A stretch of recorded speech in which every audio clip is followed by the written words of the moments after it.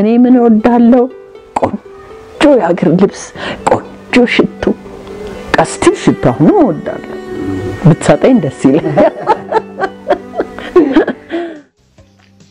ተነስተልኝ አዲስ አበባ ተከታታዮች እንዴት ሰነበታችሁ ሰሞኑን አርቲስት አልማዝ ኃይሌን ወይ ደግሞ ማሚን ሄደን ቤቷ ጎብኝተናት ነበር የሄድንበት ምክንያት የተለያዩ ነገር ስለሷ ይባላል እንደምታውቁት ደግሞ ታማ ነበር ሁለት የስትሮክ አጋጥሟት አገግማ እንዲሁም የተለያዩ ነገሮች የተለያዩ ሚዲያዎች ላይ ሰምተን ነበር እንዲሁም ከነበረባት አንዳንድ የገንዘብ ችግሮች ወጣ ከቤቷ ሊነጠቅ እንደነበረ ታስታውሳላችሁ በቢጂአይ እርዳታ ምክንያት ሙሉ በሙሉ ያ ነገር ተፈጽሞላት እንደውም ምስጋና ሁሉ አቅርባ ነበር በተለያየ ሚዲያ ማለት ነው ትላንትና ክፍል 1ን አሰምተናችሁ ነበር ዛሬ ክፍል 2ን ከማሚ ጋር ያደረግነውን ጨዋታ እንቀጥላለን ማሚ ባሁኑ ሰዓት በሙሉ ጤንነት ላይ ትገኛለች እሷ እንዳጫወተችን እንግዲህ አሁን በጣም እያሳሰባትና ያስጨነቃት ያለው ምንድነው ስራ ማጣቷ ነው ያው ስራ የለመደ ሰው ከ40 አመት በላይ ኢትዮጵያን አርት ያገለገለ ሰው ባሁን ሰዓት እሷ በመትፈልገው መጠን ስራዎች ያገኘች ስላልሆነ እሱ ነገር በጣም እንደሚያጨናንቃት አጫውተናለች እና ብዙ ነገሮች ተጫውተናል እስቲ ቃለ መጠይቁን ተከታተሉትና የራሳችሁን የናንተን አስተያየት ግለጹልን እንዲሁም ሰላምታችሁን አቅርቡላት አሁን ወደ ቀጥታ ወደ ቃለ መጠይቁ መራችኋለሁ አመሰግናለሁ መልካም ውሎ ሶፋ 300 ብር ይሸጣል የሳር ነው እንጂ ውስጡ እሷን እንደምንም ብለን ቁጥ ተጣጥለን ገዛ ጉድ ተባለ አልማዝ አላት ሶፋ ተብሎ ደሞዙ ቀውጤ ነበር ወይስ አንዴ 90 ነች ኦኬ ዘላለም 90 ከ25 ጡረታ ስትወጪሽ 154 ብር ተንቀባረረ ያው ትንሽ 20 አመቴ ነው ቂቅ ብያል ነው መሰለኝ ቂቅ ወዳለው አሁን ከልጅነቴም ጀምሮ ዳኔ ማለት ነው አሁን ላይ ሳስበው 8 ብር ሰጥቶኝ ካርድ ልቆርጥ ቲኬት ልቆርጥ ደለጋርሴ በግሬ ነው እንግዲህ ታይ ቆንጆ መኪና ይዘው ይሄዳሉ እኔ እንኳን መኪና የሚገዛ በቅሎ የሚገዛ ብር ተከፍሎኛል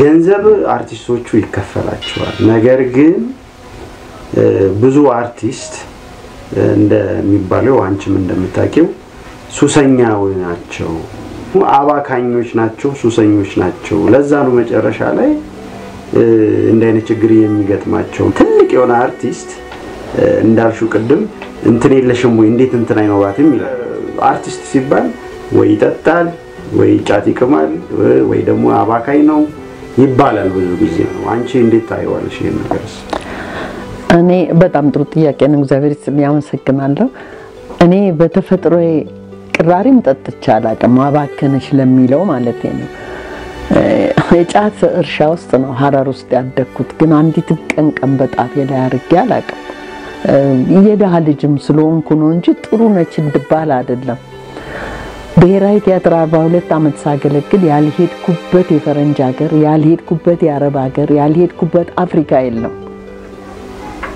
እኔ አንድም ቀን ነክቼው አላቅም ለምን እንደሆነ ይሄንን እግዚአብሔር ምስክሬ ነው አሁን ላይ ጠቅሞኛል አላቅም አልወድም ከምግብ እንቁላል ከምግብ ማር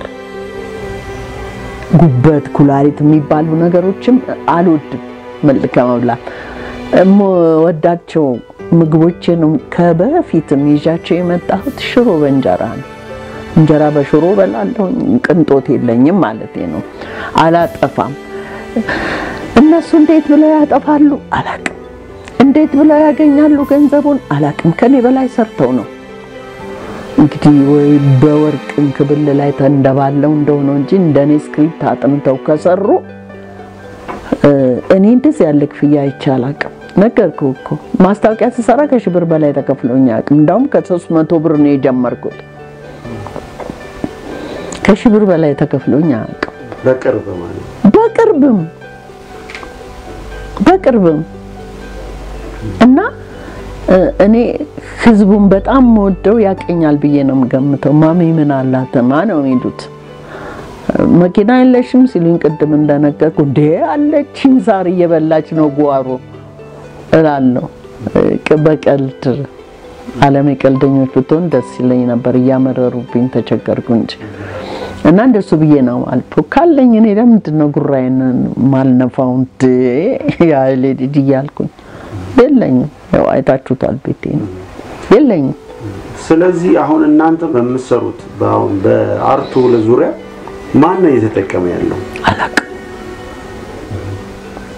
ፕሮዲዩሰሮቹ ቀረጥ በዛብን ይሉኛል። አክተሮቹ ቆንጆ መኪና ይዘው ሲሄዱ ያለው ምናልባት እነሱ ተጠቅመው ይሆናል አላውቅም። እኔ ለዚህ ያላደለኝም እድሌና እነሱን መጫን በክፉ ማንሳት የለብኝም። ቆንጆ መኪና ይዘው ይሄዳሉ። እኔ እንኳን መኪና የሚገዛ በቅሎ የሚገዛ ብር ተከፍሎኝ አያውቅም። ፊልም ሰራው ከ4000 ብር በላይ ተከፍሎኝ አያውቅም። እውነት ነው የምላችሁ፣ እግዚአብሔር ምስክሬ ነው። ማስታወቂያ ከ1000 ብር በላይ እንግዲህ አድግ ያለው ስል ነው 1000 ብር የደረስኩት። 300 ብር ነው እኔ መጀመሪያ ስራዬን የሰራሁት። ይሄው ነው እንግዲህ። አሁን ወደ መጀመሪያ ወደ እንትን ለመልሰሽ አጀማመርሽ ስራውን ሲጀምር ወደ አርት ስትገቢ እንዴት ነው ከሐረር ወደ ሸገር የመጣሽ? እዚህ ውስጥ የገባሁት ሐረር ድሬዳዋ ነበረ። እኔ ቤተሰቤ በሙሉ ድሬዳዋ ነው። ከድሬዳዋ ዘመድ ታሞ አዲስ አበባ መጣ። እዛ ጠየቅኩና ወደ እንግዲህ ያኔ 8 ብር ነው የባቡር ዋጋ። 8 ብር ሰጥተውኝ ዘመድ የለኝም ምን ያለው ከልጅነቴም ጀምሮ ዳኔ ማለት ነው። አሁን ላይ ሳስበው እኮ 8 ብር ሰጥተውኝ ካርድ ልቆርጥ ቲኬት ልቆርጥ ወደ ለጋርሴ በእግሬ ነው እንግዲህ ታይ ከተረት ሰፈር የሚባል እዛ ነው ያረፍኩት። በእግሬ ስመጣ እንዲ አገር አሉ ፋራነኛ አገር አላቅም እኔ ሳይ እንደዚህ ምናምን ኢትዮጵያ ብሔራዊ ቲያትር እድሜ እስከምንትስ የሚል ማስታወቂያ መስታወቱ ላይ ተለጥፏል።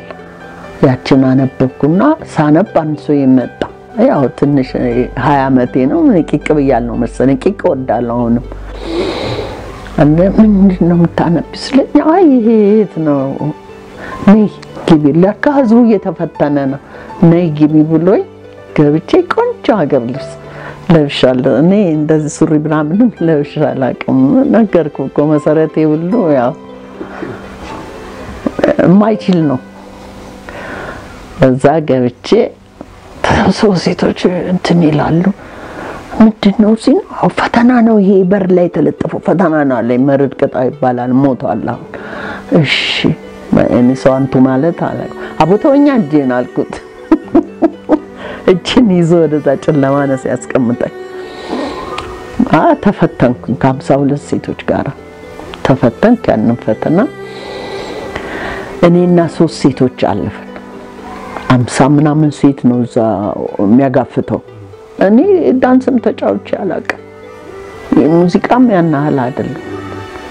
ያው መሰረቴን ነግሬያለሁ ሲለኝ እኔ ዳንስ አልችልበትም ብዬ ከግሬ ወደ ግሬ አመጣ። ዘፈነው አልቻልኩበት፣ ቲያትር ቻልኩበት መሰለኝ።